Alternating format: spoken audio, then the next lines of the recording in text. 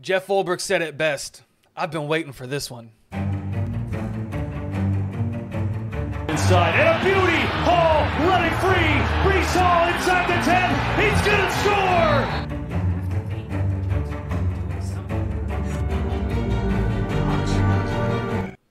What is going on, guys? Welcome back to Talking Jets with Tigo. My name is Tigo, and guys, I'm not going to do any announcements. I'm going to get right into it. If you want to read any of the announcements, they're always right down here. Hit the subscribe button, all that stuff. All the links are in the description. But guys, so as a lot of you may know, and if some of you may not know, I am a stay-at-home dad taking care of our 4-month-old.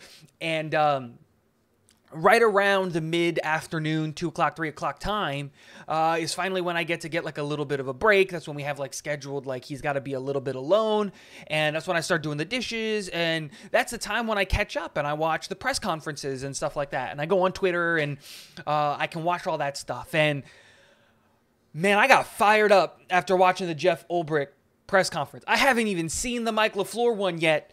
But I had to make this video because Jeff Ulbrich, at the beginning of the year, we were vilifying him. We were ready to crucify him, and I was a part of that group. I wasn't ready to fire him yet, but I was really close. I was like half a bad quarter of defense away from ready to fire this guy and punt him to the moon, and that would have been the wrong decision. Jeff Ulbrich has, since week 3, turned this defense around and have them playing, not just because of the talent that's on the roster, but has them playing at an elite level, top 10 defense in my opinion. And he was asked about last year's game against the New England Patriots. And if you guys haven't seen the press conference, it's all over Twitter. It's obviously on the New York Jets YouTube channel. Go watch it because I think his answer and the way that he talks about like his situation and what happened last year is very telling. And the most important part was when he was talking about it because somebody, I think it was Connor Rogers I don't remember, asked him like, what do you remember about like last year's game? He's like, well, I remember them having being 40 points on us and still taking shots downfield. And then he goes on with his answer, and then he pauses. And then his whole demeanor changes. Like he was kind of laughing and joking around and trying to bat off some of the negativity from last year's game against New England.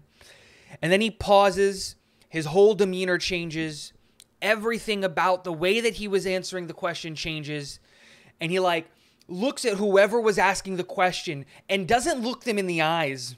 He looks past their eyes and into their soul, it looked like, and said, I've been looking forward to this one. Guys, I know that a lot of people didn't believe in this New York Jets team, and I'm not just talking about Jets fans because there's a whole group of people that didn't believe in the New York Jets going into this year. I did. I predicted that we would be 5-2 going into week 8.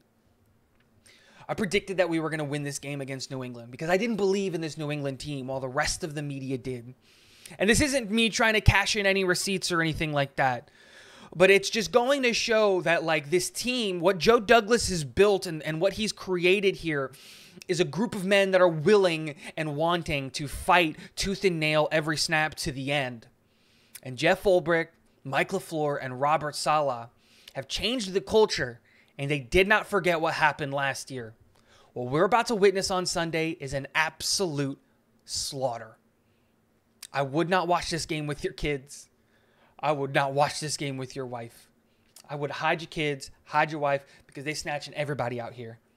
Jeff Ulbrich is going to have these guys ready to kill people, and I'm here for it.